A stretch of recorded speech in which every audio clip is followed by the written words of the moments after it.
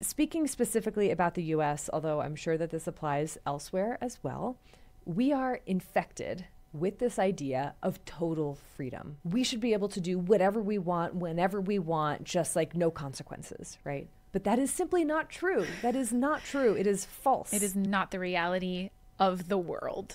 No. By living in a society, by driving on the roads, the public roads that we drive on, but everything, we have to abide by certain rules, by a social contract. We should want what's best, not just for ourselves, but also for our neighbor. We're not on our own. We all depend on each other, and we are affected by the choices that we make both individually and collectively.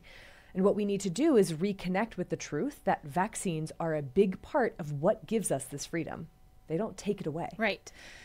Because vaccines are preventing against diseases that spread through populations. They're not something that just affects an individual.